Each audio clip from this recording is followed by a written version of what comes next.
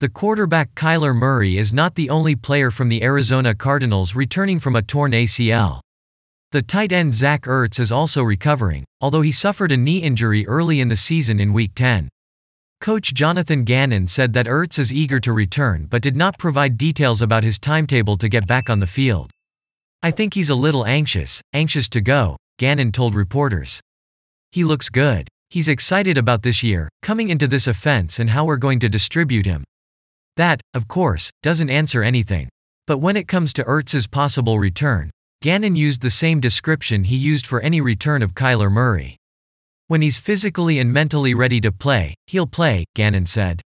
Ertz underwent surgery to repair his ACL and MCL in November.